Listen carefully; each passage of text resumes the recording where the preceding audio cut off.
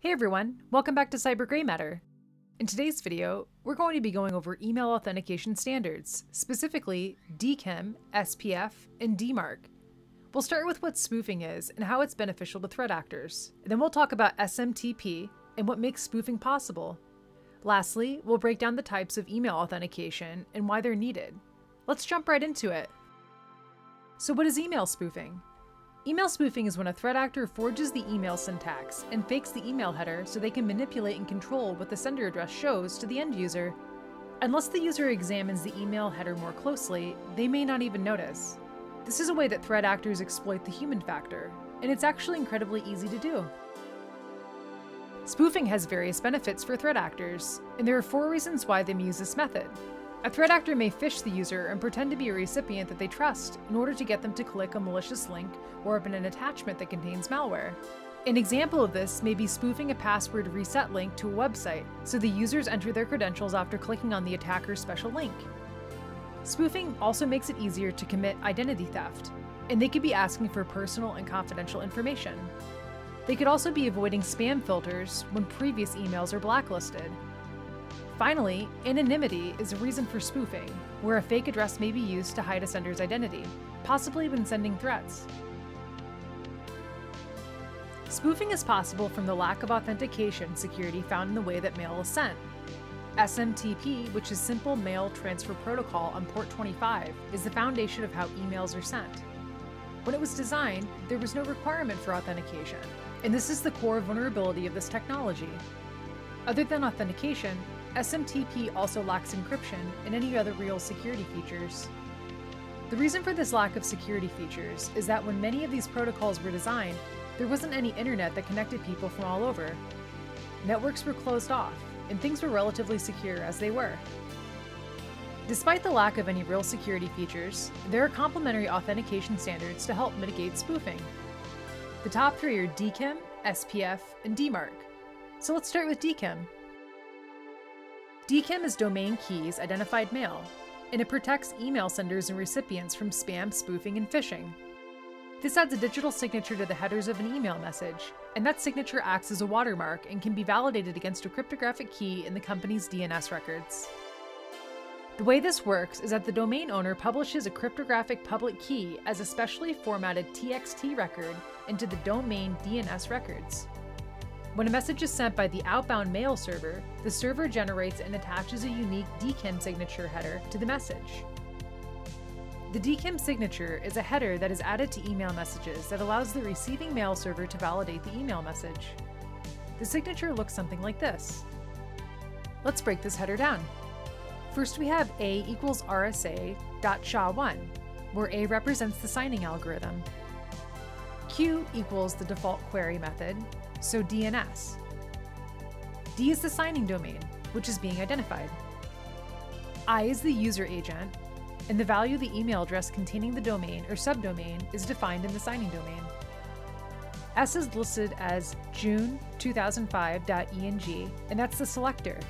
A selector is part of the Dkim record that allows publishing multiple Dkim keys on the domain. It can also be reused across domains, but a specific domain can only publish one key on a specific selector. C is relax simple, which is the canonicalization algorithm. This means that the algorithm defines to a mailbox provider what level of modifications can be present in the email after it's in transit to the mailbox provider.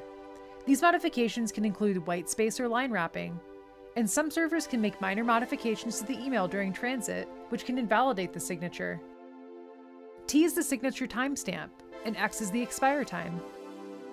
H is the list of the signed header fields that are repeated for fields that occur multiple times. B is the actual digital signature of the contents, including the headers and the body of the mail message. Some things not listed in this header that may be listed in others are BH, or the body hash, and the version. Next is SPF. SPF stands for Sender Policy Framework and is another standard that protects from spam, spoofing, and phishing. This links an authorized sender to your domain and is a way to validate that an email is sent from an authorized mail server in order to detect forgery and prevent spam. The way this works is also similar to DNS, and like Dkim, SPF also uses a TXT record. Each time a recipient receives an email, This information will be checked through an SMTP conversion, which is a communication between mail servers. They are publishing records that show who is allowed to send emails from an organization's domain. This record may include the IP address of a company's Exchange server. Here's an example of what one of the records may look like. V equals SPF1 is telling the server that this contains an SPF record, and each SPF record must begin with this string. Next is what is known as the guest list portion of the SPF record, and this is a list of authorized IP addresses. In this specific case, the SPF record is indicating and telling the server that both listed IP4 addresses are authorized to send emails on behalf of the domains. Include:examplesender.net is an example of the include tag, and that tells the server that which third-party organizations are authorized to send emails on behalf of the domain. At the end, -all tells the server that the addresses are not listed in the SPF record, are not authorized to send emails, and should be rejected. I'd like to also note that there is an alternative, and that -all can state that unlisted emails will be marked as insecure or spam, but are still accepted, and +all, which means that the server can send emails on behalf of your domain. In order to publish an SPF record, first, all the senders from the domain must be identified, and this includes internal email servers, ESPs or email service providers, or other sources from automated transactional emails. Make sure to identify all the domains the organization owns, and each subdomain should have its own SPF record. And this is important since a company could use various domains and subdomains. Cover all your bases for these, even if the domain isn't being used, and this is to prevent spoofing. Finally, you can publish the SPF record to the DNS record. The last authorization standard of the video is DMARC. DMARC is Domain-Based Message Authentication Reporting Conformance, and this is a record that you can publish at the DNS register. This has to be set up after the SPF and Dkim because these instructions will be what are provided to do if an email coming from your organization fails either the SPF or Dkim.